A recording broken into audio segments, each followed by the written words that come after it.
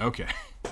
Synapses. Neurons are connected at synapses. There are many different models of synapses, which might be surprising.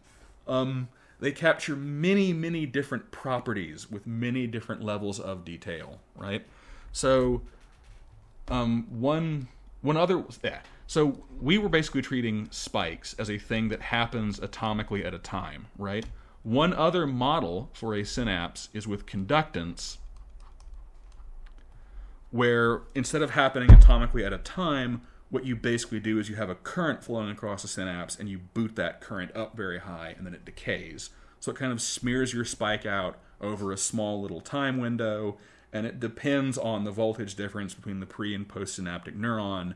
Again, we have very good reason to think that for a lot of what we would be doing using spiking neural networks for machine learning, that we don't care. We really don't care about the sort of conductance effects, right?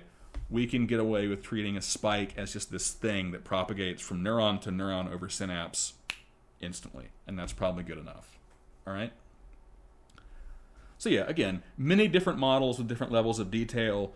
We, for doing machine learning, can probably get away with the simplest one. Synapses have an efficiency that determines, loosely speaking, how much of the spike gets across, basically, right? For any given spike, how much energy is deposited on the postsynaptic neuron. What is the change in voltage of the postsynaptic neuron? And adjusting those efficiencies is how spiking neural networks learn, right? So if artificial neurons have those big, if artificial neural networks have those big weight matrices, right, then spiking neural networks have the efficiency of these synapses. And adjusting those synaptic efficiencies is how they will learn. Oh, we should have had a video break. I'll cut it in post. All right, so yeah, there's a little bit of... So with spikes, how is information represented? Information can be represented as the firing rate of a neuron, right? So we remember when I was driving the Wga-Special neuron with current that it sort of spikes very quickly and then slows down, right? And then stops when the current goes off, right? If that current represented some sensor that we were trying to process, indicating that it found something, right? If it was a motion sensor or a temperature sensor, right? Then the amount of motion or the temperature change could be represented in how much current gets applied, and that would in turn influence the rate of spiking, right? And that's a rate encoding, right? So if you had a temperature sensor that draws a little voltage for low temperature, which causes sort of low frequency spiking, or a very high voltage for high temperature, which causes high frequency spiking, that, loosely speaking, is a rate encoding. All right? But we have good reason to think that the timing of spikes is also important, right? So that there might be important information not only in the raw sort of integral of the spike rate, but in the relative timing between one spike and another spike, right?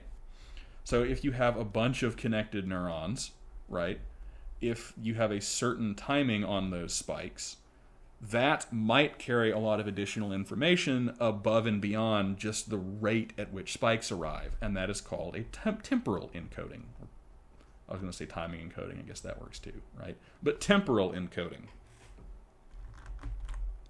And this is important because we're about to talk about how networks learn, and not all of the learning schemes are good at learning temporal encodings.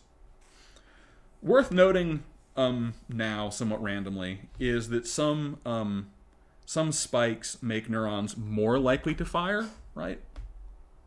So they are excitatory, and then some make neurons less likely to fire and thus are inhibitory, right? So some spikes have a positive value and some spikes have a negative value, basically. Some neurons don't make other neurons more likely to fire, they make them less likely to fire. And again, we have fairly good reason to think that the negative neurons are also important, right? Those can play a very large role in some kinds of rule. I think, if I remember right, those play a very big role in, for example, allowing you to localize stimulus, right? So if someone touches your arm and your brain figures out which sort of patch of skin is under the touch, the inhibitory neurons play a very large role in shutting down adjacent cells, right? So that they make the brain able to figure out more precisely where the touch is happening.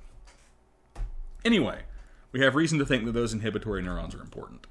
So how do we train SNNs? All right, now I'm going to do a video break.